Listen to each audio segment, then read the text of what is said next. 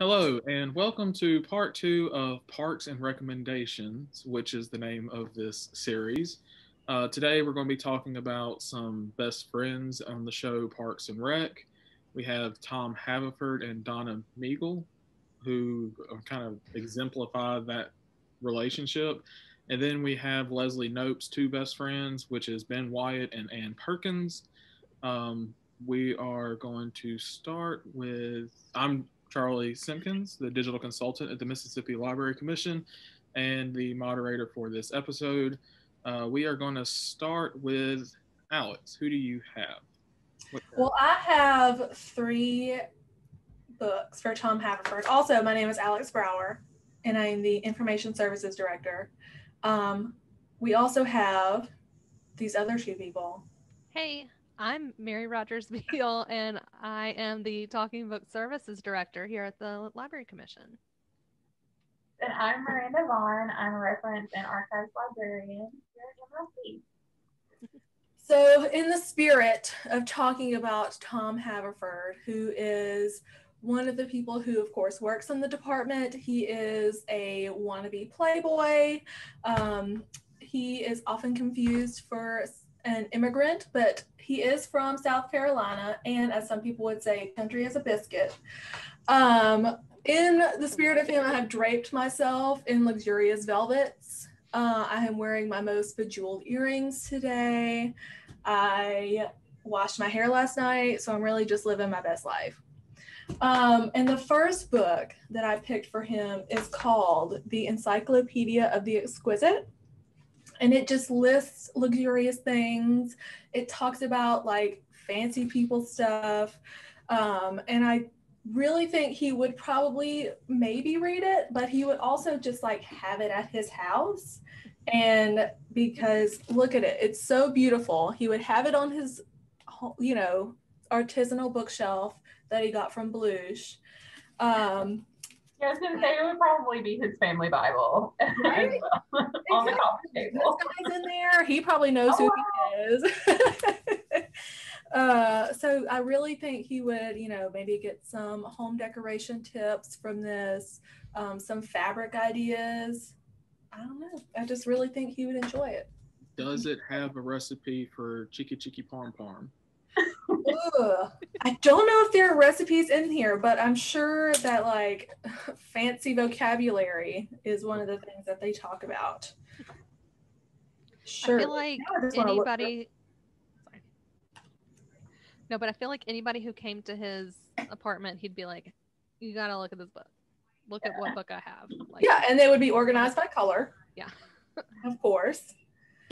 Because that's how it would look best. That's how they organize it on like Goop or whatever he reads. I feel like he would write a volume 2, like self-published. It would just be like a journal that he's writing down his thoughts of what is exquisite. Encyclopedia of the Exquisite by Tom. That's what he Tom edition. Okay. All right. Well, I have some books picked out for Donna, Tom's best friend, basically. I really love Tom and Donna's friendship, to be honest. Oh, and I also dressed in Donna style with some animal print, but make it cool. Cool. And colorful, but Donna, very, very Donna, right? I tried. Donna is probably the coolest person in the Parks and Recreation office, in my opinion. And, she's just sassy and unapologetic and has the best car. Yeah, she loves her Mercedes. As we know, don't mess with the Mercedes. Don't ask to borrow it. But the first book I wanted to pick for Donna, I don't have a copy of the cover, but it's Midnight Sun by Stephenie Meyer. And I think it's just the first Twilight story, but told in Edward's eyes. And, she loves the Twilight series, and she would want to know what Edward was thinking throughout the whole thing. Her and Tom would both have read this, yeah. And they probably have like a book club, where they read this stuff, and they would thoroughly enjoy it. At least I hope that they would. They would probably make some major life decisions based on what was in the book. Like, oh, well, Edward was actually thinking this. So, Yeah. yeah. It would really, I think it's a paradigm shift. Yeah. I think we should elect someone to chain themselves to Tracy's office door or her desk and demand that she put Midnight Sun in the time capsule that we're releasing this Friday. Yeah. There's no good chaining places in there. Not that I'm like, have you thought about this? we don't have any good like, furniture. Yeah, there's no like exposed pipes like there are in Leslie's. But you could just like sit in there, because if she gets closer than 6 feet, then you know she's violating the social distancing rules. Right. There's not much that she can do. I think this is a good plan. Mm-hmm. Agreed. I'm for it. Okay, so my person needs a very lengthy introduction, so give me a moment. She is a beautiful tropical fish. She is a cunning, pliable, chestnut-haired sunfish. She's a beautiful, sassy mannequin come to life, a beautiful, glowing sun goddess, a beautiful, naive, sophisticated newborn baby, a beautiful, talented, brilliant, powerful musk ox, a rainbow-infused space unicorn, a poetic, noble land mermaid, an opalescent tree shark, a beautiful, rule-breaking moth, a tricky mink, a beautiful spinster, a beautiful unicorn nurse, and a perfect sunflower. Ladies and gentlemen, she is Anne Perkins, and she is Leslie Knope's best friend. Beautifully performed. Yes. Leslie would be proud. So my first book for Anne, because she is a nurse and she does have a very busy schedule, so I feel like when she reads, she's probably not going to want to read anything that's going to be like super in depth and stuff. Like she's a romantic, she might like something that's kind of quirky and a quick read. So I chose for her first Bridget Jones's Diary. Little British humor, a little single lady humor. I feel like it's something that she would enjoy reading after a long day, taking care of people at the hospital. And yeah, it's just a cute book for someone like Anne Perkins. I think she definitely reads for like a little bit of escapism when she gets home, you know, especially when she's entangled with one of her not so great boyfriends. I mean, if I had to come home to Andy Dwyer laying on his behind, making me cook him pancakes, I would definitely need some like Bridget Jones' Diary. Hilarious, girlish fun. Yep. Take my mind off of it. Although I can't say that he would have lasted as long if he was acting like that. Having had a broken leg, his behavior did not reflect well on the rest of us. Weren't it both legs that were broke though? Yeah. I mean, yeah, but still. He was still being crazy, and I didn't throw my snacks around, you know? I just ate them. And that might impede your ability to get up and make pancakes if both legs are not at 100%. They've taken pretty significant. Well, he had that grabber thing. There's nothing you can do with the grabber. Make a crepe. It's easier, probably. I don't actually know. I haven't made crepes. Sure, you can flip. You don't flip a crepe. You just put it on there. True, Yeah, true. that's true. I've seen someone make a crepe using a shopping cart turned over on its side in a frying pan. So he could set that up in the living room. Exactly. You can make it on a hot plate. But Anne would probably lose her house in that scenario. How she didn't already is a miracle. And she was a saint. So my character is Ben Wyatt. He's a very lovable character. He does seem to me to be like a stick in the mud, but in the end, it takes me always a minute to remember that he is a big geek at heart. He has a lot of fandoms, one of his biggest fandoms is the Game of Thrones Song of Ice and Fire, little fandoms. Leslie, whenever I think it was in the anniversaries episode, he got her a scrapbook, and she got him a replica Iron Throne from that series, and he was very enamored with it. So my recommendation would be Dune by Frank Herbert. It's an older series. This one started in 1965. The author released 6 books. He died in 86. Then his son and another author picked up the series in the 90s, and they've continued it. It's had spin-off series. There's a lot of world building. And while I think he would like it because it does focus on like social struggles and like individual loyalties throughout generations, and it's something that he could get really immersed into. So he would have series to read, shows to watch, movies to watch, book. I already said books. So yeah, he has a lot to catch up on with this one series. And one can only wonder if it would lead to the Cones of Duneshire. Yes. I like to think it would. Oh, that was bad. Spin-off series of that game. Probably. Yeah. That was just... I couldn't wait for you to stop talking so I could say it. I was hoping. I couldn't wait. I'm sorry. I was pretty excited about it. You know I love a pun. Yes, you do. No matter how bad they are, you do that one. That was quality. That was quality humor. It's not bad. I gave it a 7 out of 10. You know what? I'll take it because it was very off the cuff. And speaking of puns, have you ever heard of a pun-off? Mm-mm. There are competitions, like national competitions for puns.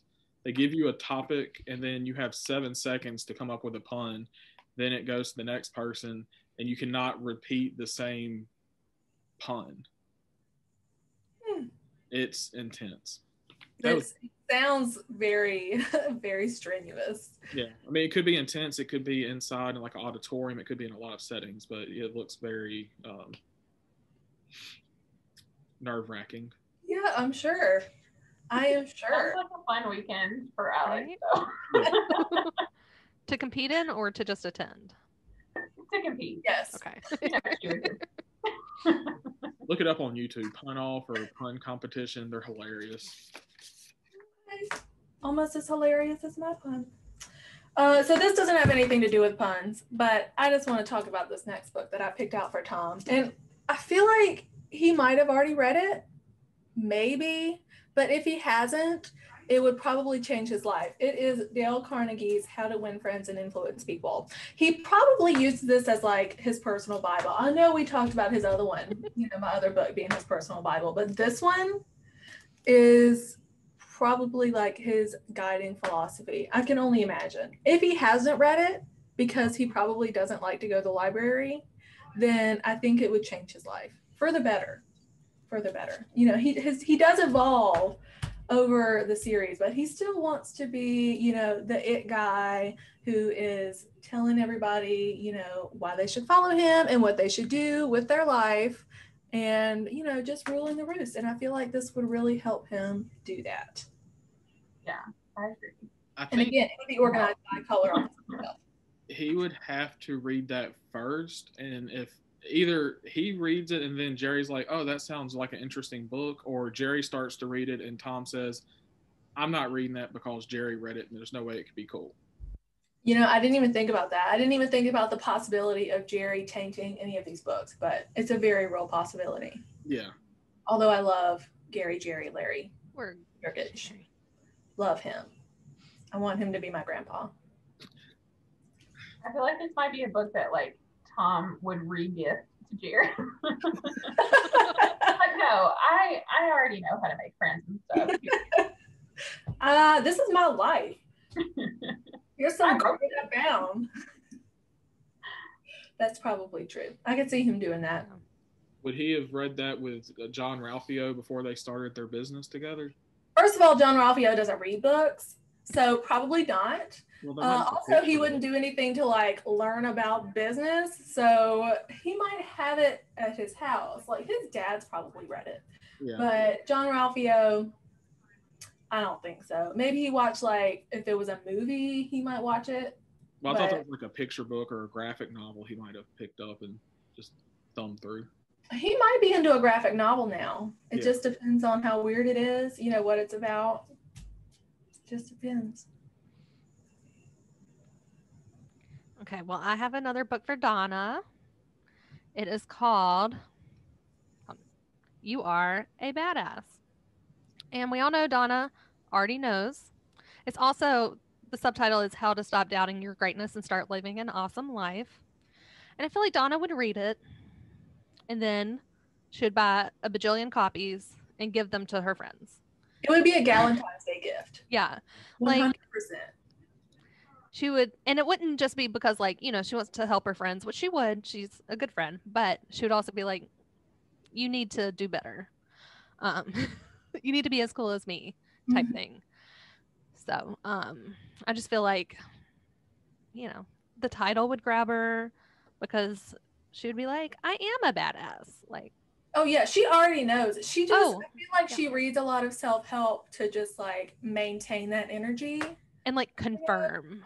Yeah, exactly. Yeah. A lot of self-affirmation, a lot of self-care going on over there, which really we can only hope to achieve. Yeah. Her level of self-confidence is amazing, and I'm jealous of her. I agree. I feel like that would also be the title of like her autobiography. Yeah. With like a mirror, like just either her picture or her copy would have a mirror on it so she could look at herself and be like, yes, I am. Yeah.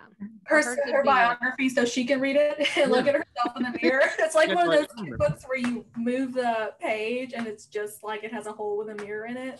Yeah. I love that. A self-affirmations book. I love it. And like where you have to like say, I am a badass, like while looking at yourself in the book's picture mirror. And Retta's actual book essentially has that same title. Yeah, it's called Self-Affirming. So Close to Being, sorry, I forgot. I meant to bring it to you. So Close to Being the y'all don't even know. And she's right. Yes. She's right. Like I wonder how much acting Retta did to be Donna. Because I just feel like she's that cool in real life. Yeah. In the earlier seasons where she was probably, you know, she was more tame, I feel like she probably had to act a lot more than like at the end. But the turning point might have been Treat Yourself, because that is where she really blossoms into the Donna that we know and love. It's also the motto by which I live my life, especially today because I didn't bring lunch. So I'm going to treat myself. Treat yourself. Some food. Like at one point in the recent past, it's not anymore, being clear, my Wi-Fi password was Treat Yourself. And so, you know, go still marry Rodgers Wi-Fi. It's not that anymore. It's different. But you know, it just, you got to remind yourself, maybe every day I'm trying to treat myself a little bit, but got to make Donna proud. Yeah. You do. My second book for Ann Perkins. Again, she is a nurse. She is in the medical field. I do believe that she is naturally just a caregiver. She enjoys that, taking care of the people that she loves. And so also, I feel like she is a romantic. And so I picked up The English Patient for her. I think that this would be something that she could have a good little cry over, and something she could relate to because there's a nurse in it. And and it's not like a difficult read or anything, so it still fits with the theme of her like having a busy life and probably not wanting anything just like really strenuous. And I think she'd have a good cry over this one, don't you think? I think so. You know, especially now that she has a baby, she would definitely need some like her time to read a nice little book, and she probably would see herself reflected in that, you know, character. Definitely. Having not read the book, I'm basing it entirely on the title, so don't actually quote me on that. Yeah. And I'm sure Leslie would love it as well. Leslie loves a good emotional book that she and Anne can read together. Maybe they can read it and then talk about it over the phone now that they don't live in the same place. Yeah. Yeah, I want that for them. I want them to have a little book group. I want everybody to be in a book club all the time, apparently. Yeah. Not bad idea. I would love to sit in on the Parks and Rec book club. Yes, I would do a fun that. time.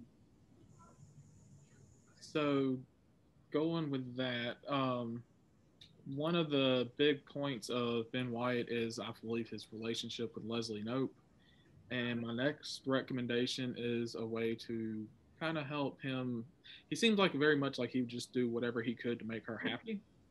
And so the next book I would recommend for him to read is the Harry Potter book series. First one is In the Sorcerer's Stone by J.K. Rowling. He ends up, spoiler alert, he ends up marrying Leslie Knope. And I think firmly that is her favorite book because she does a lot of references to it. Mm-hmm. She said the only people she knows from Eagleton are like maybe Voldemort. And then there's a conversation where Anne complains about having Leslie making her watch all of the movies. And she's like, but I thought you liked all the movies. And the reason Leslie thought Anne liked all the movies was because she watched them because she made her watch them.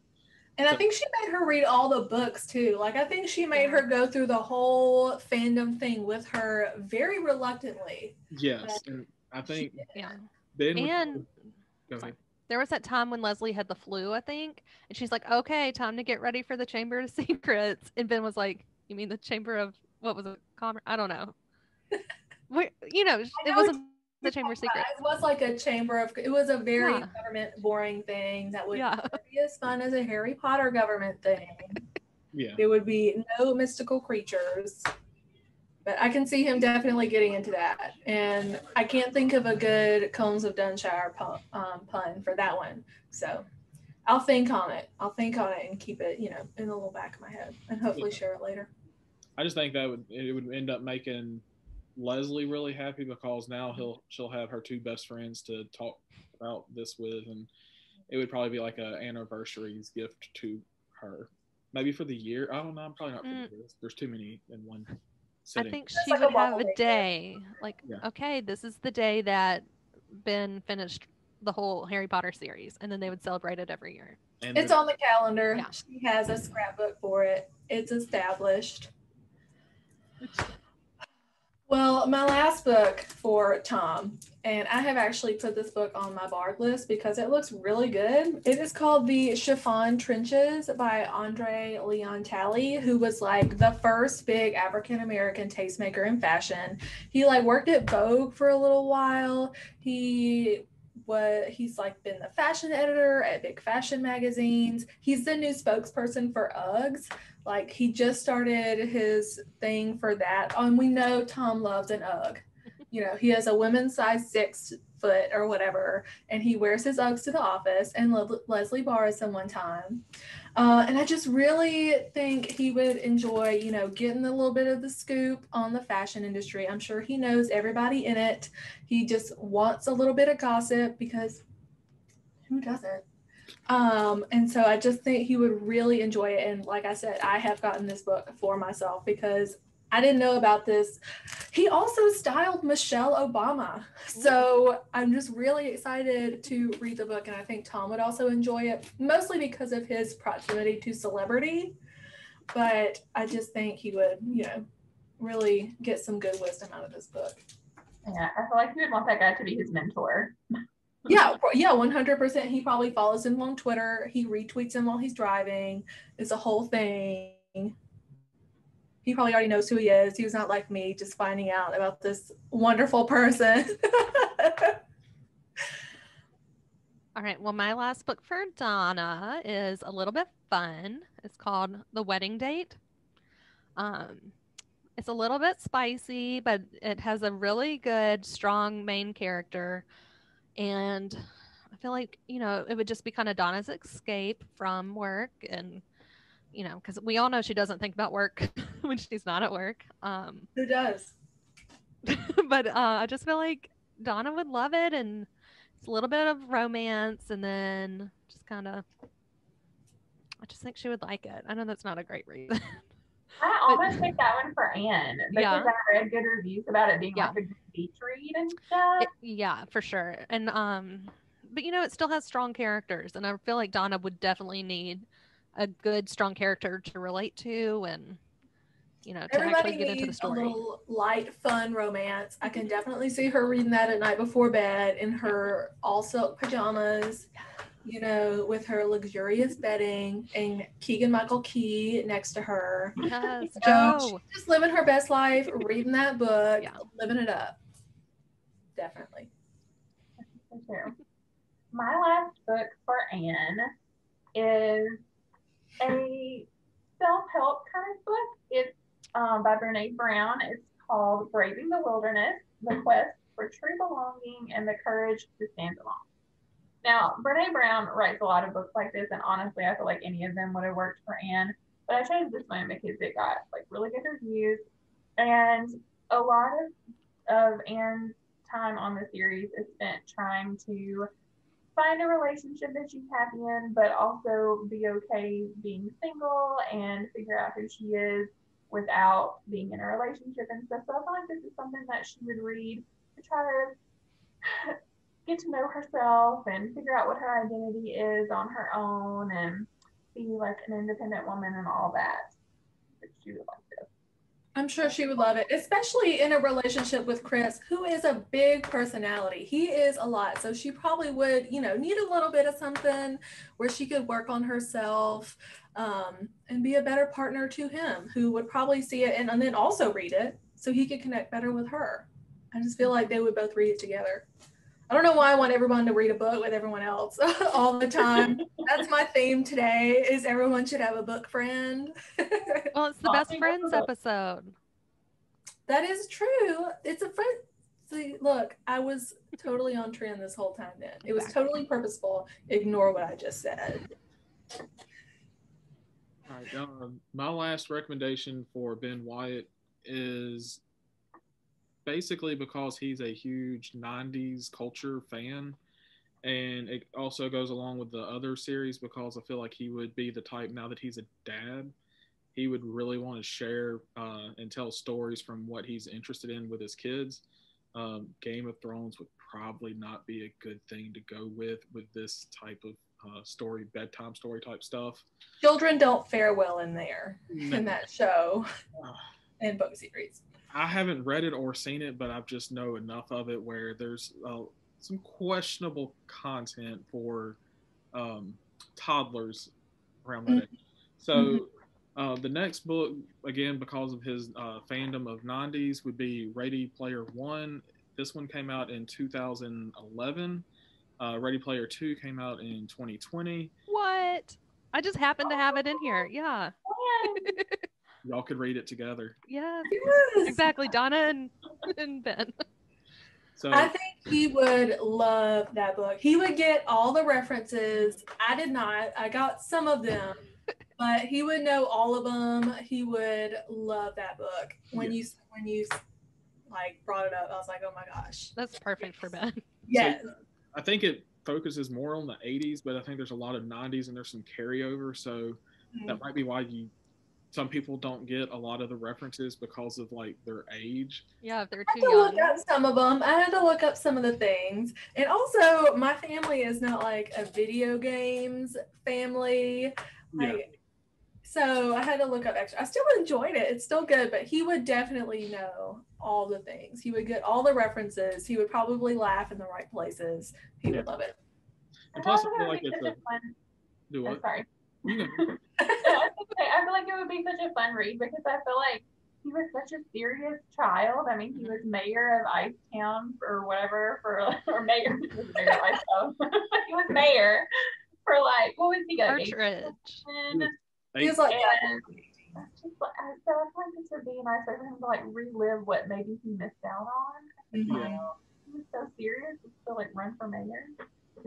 And so I think it's also a time when, just because a lot of it is in virtual reality and like what we're doing now, everything now is remote and distance and everything. So is a timely selection. So yeah, I think that'd be a good choice. Excellent recommendation, Charlie. Excellent. Yeah. And we do have a closing segment. Like last time we did one. Mary Rodgers is going to introduce this special segment. Yes, today's special segment is You Heard with Purd. And we wanted to kind of, get excited about Purd Happily, a recurring character on Parks and Recreation, where he was a journalist, but he kind of talked around the sentence and added a lot of words and just kind of stated the obvious. But I love Purd. And so my pick, You Heard with Purd is going to be about audiobooks. And let me do a quick spiel for talking books. But we provide audiobooks for people who can't read standard print. And so we can mail them in the post through the postal service, or you can download from Bard, which stands for Braille and Audio Reading Download, and directly onto a device. So I listened to a lot of them on Bard, but I grabbed one that is an actual talking book. So I just wanted to kind of show y'all. This is Daisy Jones and the Six by Taylor Jenkins Reid. Y'all, this one is so good. Like, the story is this band back in the 70s and kind of talking about their life during it, and like tours and personal lives during it and everything. And the audiobook is so good because it's different characters have different narrators. So, it basically feels like you're hearing it directly from the band. And honestly, I was listening to it and it took me a while to realize that this was not an actual band. Like, I thought, oh, okay, let me look more into this band because that's interesting and like all this. And no, it's all fiction. You were probably not the only one. No, I couldn't have been. And drawn in. Like someone watching Spinal Tap thinking it's an actual documentary. I don't know that. Oh, sorry. Sorry. No. But y'all, it's so good. And I think they're making a movie of it. I think they've already made the movie, and I'm pretty sure it has Meryl Streep in it, which is reason enough to watch it. If that is in fact true. Thing, Ricky and the Flash, is that? Maybe that's what I'm thinking. That's based on that? I don't think so.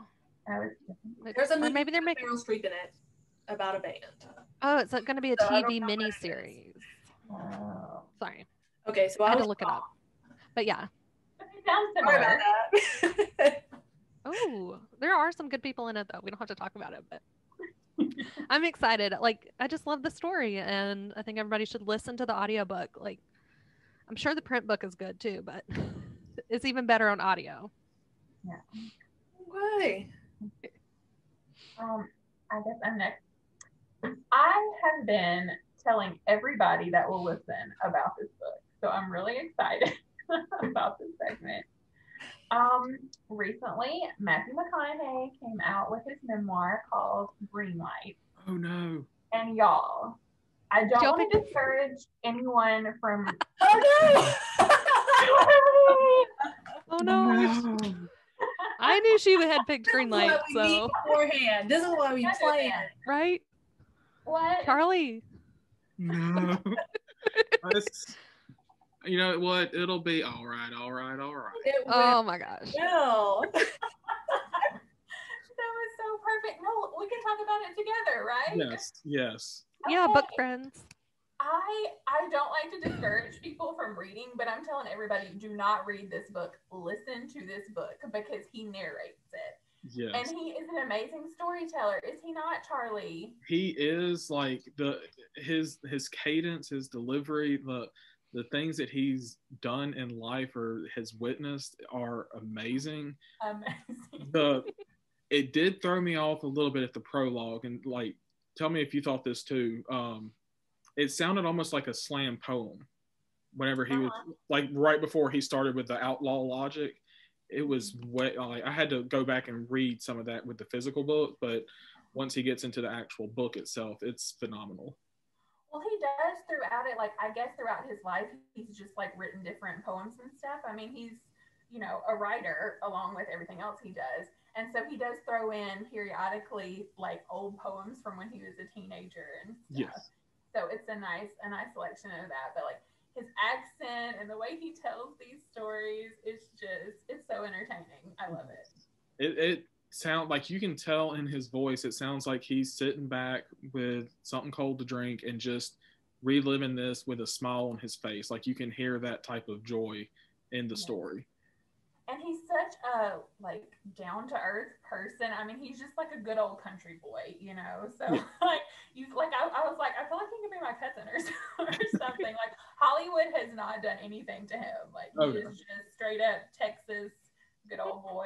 Like, all those Lincoln commercials have not phased him. He is still regular. I'm gonna have to add this to my bar list. And I'm not even like a huge Matthew McConaughey fan as far as his movies and stuff. So I just read it because, like, I was curious, and it's so good. So it is surprising because of the characters he's played before and just like his demeanor. To me, he's almost like a James Franco. His intellect is surprising. Like, this is a quote from the book. It said, the book contains philosophies that can be objectively understood and, if you choose, subjectively adopted by either changing your reality or changing how you see it. That is not Wooderson. What is Wooderson? That's his character from Dazed and Confused. Like, that is not Matthew McConaughey. That's not like him in Fool's Gold or How to Lose a Guy in 10 Days. It's, way deeper than I was anticipating. You thought Matthew McConaughey was dumb? Well, I didn't think he was dumb. I just didn't think he was, like, going to be a philosopher over here. Like, it was surprising. It's a self-help book / memoir, and some of it can get, like, Hallmark cardish, but for the most part, it's a phenomenal listen. Okay. Well, look at y'all on the same wavelength about the Matthew McConaughey book. Well, I did not bring an example of mine today, but in the thread of treat yourself and self-care, one of the things that I have been doing is re-listening to all the books that I used to love when I was a kid, especially the Ramona series by Beverly Cleary. I love those books. They are so homey and so they just make me feel so good, because it really, like, Ramona is a person. She's not just a kid in, you know, how typical kid books portray children as just, you know, very, I don't know, just very flat, and they don't have emotions, but it just goes through how she feels, because I can remember feeling like that. I still feel some of those feelings sometimes, and it just really puts me back into, you know, the space that I was in when I read them the first time. I did not realize that the first one was published in, like, 1955. I was like, oh, this is last week. They just wash their hair once a week. I don't know. But it is just something I have thoroughly enjoyed. I've been doing it a lot, and it's really helped, you know, with all this craziness, you know, the COVID and all that stuff. But I've just really loved it, and I really love listening to it, because I used to love listening to audiobooks when I was a kid. I would just play them on repeat. I would, like, paint or do whatever and just listen to audiobooks all day. So it just puts me back. I just enjoy it. So that they held up over time, or was it more just a nostalgic thing? I do actually think that they've held up over time, and I was actually looking it up this morning, and she is apparently, Beverly Cleary wrote it to kind of transcend time. Like, she doesn't make a lot of specific references to stuff that's happening, and I mean, you can definitely tell that it's older because they don't really use a lot of technology, but it's not like reading, you know, Laura Ingalls Wilder.